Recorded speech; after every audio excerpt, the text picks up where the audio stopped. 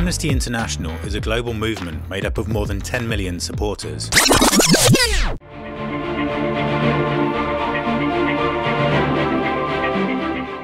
I'd like to ask you to discuss maybe for a couple of minutes about Amnesty International, because it was a shock for Ukraine. And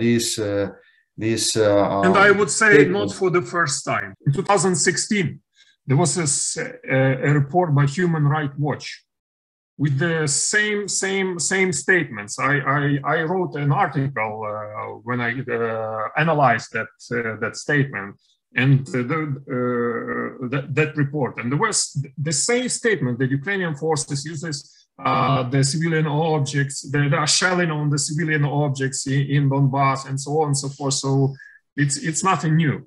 Regarding this statement, I like two comments. First, by our foreign minister Kuleba, who said that in such a way the Amnesty International is creating the false balance between Ukraine and the aggressor, and creating the false reality where everyone is a little bit guilty. They don't say that Russian is aggressor, this Russian is... So everything which they are witnessing here, this Amnesty International, was caused by Russian aggression. No, they are saying that Ukrainians are using the civilian objects. This is the reason why people in Ukraine are not dying, but not the Russian aggression and not Russian shelling and destroying the whole territory of Ukraine. And the second one is the statement by one of Ukrainian analysts who said that this report of the Amnesty International is like, well, Ukraine, you have to commit a suicide. You have to commit a suicide and everything will be okay. And for Russians and for the rest of the world. So commit a suicide. And then will not be casualties from the civilian side and so on and so forth. But again, we will not commit a suicide. We will continue fighting. The Russians continue killing Russian soldiers and destroying the Putin's plans. Absolutely.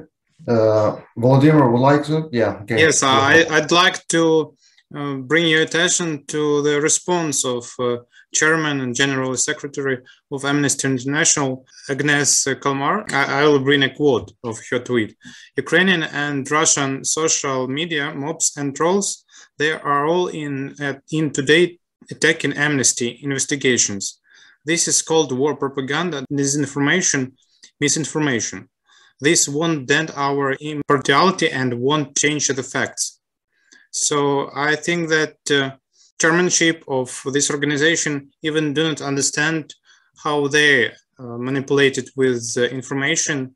And what is interesting about this particular tweet is that Ukrainian branch of Amnesty International said that their points on this publication were just wiped out. That means that Agnes Kalmar names Ukrainian branch of Amnesty International as a mobs or trolls. In this particular case of this Amnesty International publication, we are witnessing what are the consequences when some journalists cover a situation without a clear understanding of how warfare works and without understanding of nature of the war.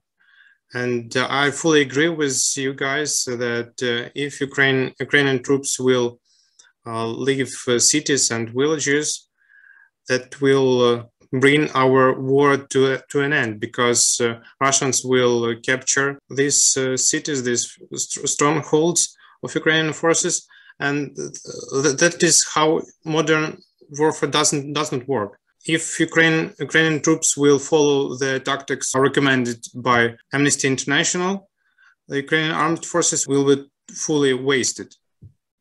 And God save us. I think that is more not about paid publications by Russians, because if we follow this particular publication, there are statements about Russian war crimes as well. But it is more about misunderstanding of the nature of the warfare. But this is how the psychological operations are being done, are being of course. Volodymyr, do not be naive. Amnesty International, very experienced organization. They understood everything. They understood everything. Yeah, but you said something about misunderstanding. I totally agree with Mykhailo. Absolutely, it's a it's a money. It's a big money. And when she called Mr. They made Kuleba, on purpose. And made on purpose. Yeah, she called Mr. Kuleba, a Ukrainian MFA, as a troll, attacking Amnesty International. Yes. Like a virgin Amnesty International. I cannot believe this theater. You know, it's a theater, bad theater, and I think they got a lot of money. And I'm sure that we will find this information very soon. There was a statement by the Ukrainian branch of Amnesty International, and the chairman of the Ukrainian branch said that they wanted to include our Ukrainian conclusions in this report, but the main office refused and said no.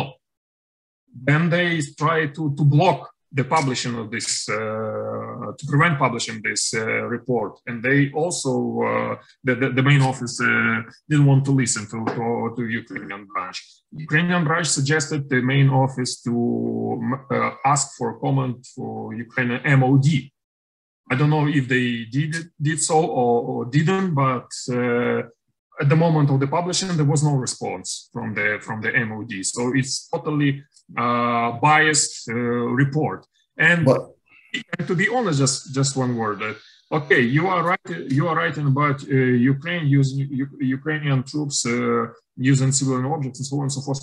Where's the same portion of information or analysis about Russian forces? Yeah, why they didn't publish some investigation in Kiev Oblast, in Irpin, Bucha? Yes. And for example, on Kyiv, liberated territories. Right?